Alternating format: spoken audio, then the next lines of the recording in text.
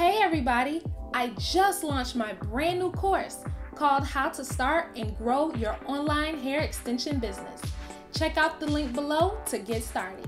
Hey ladies, this is Brianna from HowToBlackHair.com. In this tutorial, I will show you exactly how to achieve box braids for beginners. This channel is almost at 100,000 subscribers, so make sure to subscribe and click the bell for notifications so that you can watch more beginner-friendly hair tutorials. I can't wait to show you how easy this is, so let's get started. You actually don't need a lot of products to achieve this look. You need about 6 to 8 packages of braiding hair. You need a rat tail comb, a wide tooth comb, curlers for your hair. You need hair cutting scissors, as well as edge control. So now I'm going to show you on our first package of braiding hair by removing this rubber band how to actually prepare for your braids. The ends are very straight across, and what you want to do is break up the bluntness. So you want to do what's called the feathering technique to do this process. You're just going to pull on the ends of the hair. You're going to roll the end in one hand and then use your other hand to rake through any little bit of knots that you may have created as you were doing the feathering process. So that way the ends are tapered. Now you're going to cut the hair at a downward angle to clean up the ends. And you want to check just to be sure that you feathered it. You want to make sure that all your braids come to a point. So that's why this feathering technique is so important to prevent your braids from unraveling. Now I have a small section of hair left, and I'm going to show you 2 ways to do your box braids. So be sure to pay attention to both techniques because this is very important. Now divide your hair into 2 sections. Each section will be a braid. Now I'm just turning each section in all directions so you can get an idea for how big your parts need to be. Now taking one section, you're going to divide this section into 3 equal pieces. This is the first way that I'm going to show you how to box braid. What you want to do is then overlap one piece over the other. So I always overlap the middle piece to the left and then the new middle piece to the right so that it creates a 3-legged braid. You have to make sure to rotate each middle piece back and forth around itself so that way you have a neat braid right before you begin box braiding your hair. So you want to braid your real hair first in an individual braid. I highly suggest this technique for beginners because it makes it a lot easier for you to actually attach your braiding hair. And it's very easy to prevent your ends from sticking out as well when you twist them. So now this is how your braids should look right before you begin adding your braiding hair. To add your braiding hair, you want to pinch off a medium to large size of hair. And then you want to go ahead and put that hair in your lap so that you can begin preparing to add it. Now with the remaining hair in your hand, you're just going to tie it in one big knot. This is important to preventing your hair from getting very tangly and knotted because it's easy for this hair to get extremely tangled because of the nature of it. It's slightly kinky. Now divide your section into 2 pieces. One piece has to be smaller than the other, so you're pinching off 1/3 of its original size for the smaller leg. Now with that smaller leg that you see in my right hand, I'm going to wrap it around this bigger leg, and that's going to create for me 3 equal legs to my braid. So that way this 3rd size piece actually turned into an equal part. And these are the 3 legs that you see here. Now grabbing that small piece that you wrapped around, you're going to use the 3 main fingers of your dominant hand. For me, that's my right hand. You're going to pinch the hair very close to where it joins, and then you're going to make sure the other hair is resting in your hand. Rotate your dominant hand underneath, open your index and your thumb to pinch that leg.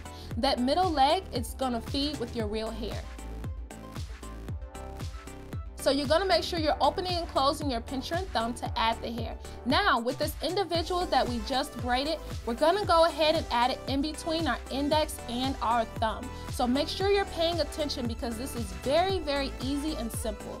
Now you're going to put that loose leg to one side and you're going to rotate your hand slightly to the right for your dominant hand if your dominant hand is your right hand. And then you're going to continue to rotate the other hand as well so that you can feed the hair into itself. So if you can master actually doing an individual braid without using weave, then you can easily add braiding hair to your hair without you having any issues at all. So if you've never box braided before, I highly suggest that you actually practice this as you see me doing it so you can really get it exactly how you need to do a box braid. So now I'm just going to rotate my hands in front of me so that it's a little easier for me to continue braiding all the way down. Now, because you braided your real hair into an individual braid, it makes the gripping process extremely easy. When you're at the roots of your hair, it's very easy for your braid to actually slide down too far on your real hair, and that's why for beginners, I suggest that you braid your real hair in an individual braid first.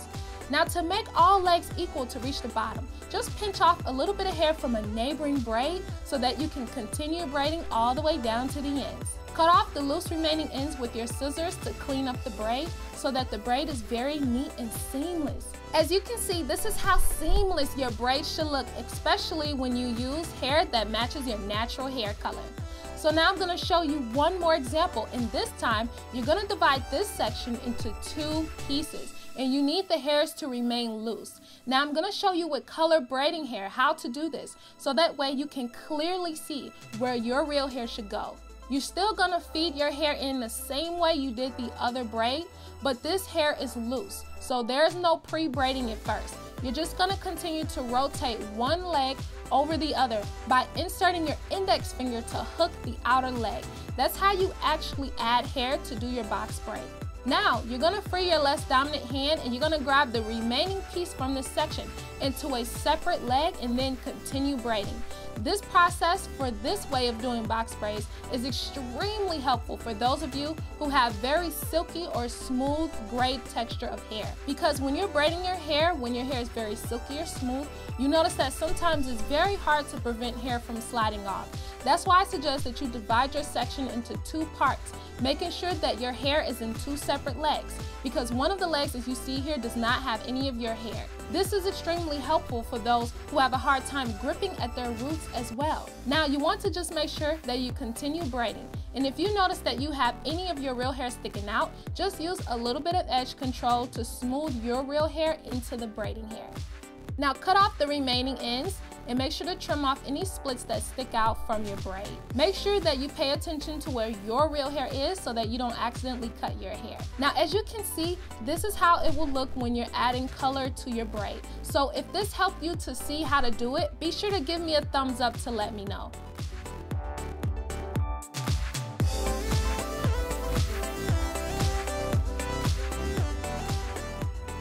Now, as you can see, all of my braids are completely installed. And what I'm going to do is very quickly do a spin around so that you can see how your braids should look. Now, your braids may look a little different if you decide to use color. So you can use color or you can use black hair if you prefer. So now I'm going to show you how to curl the ends of your braids. This adds an extra touch to your box braid.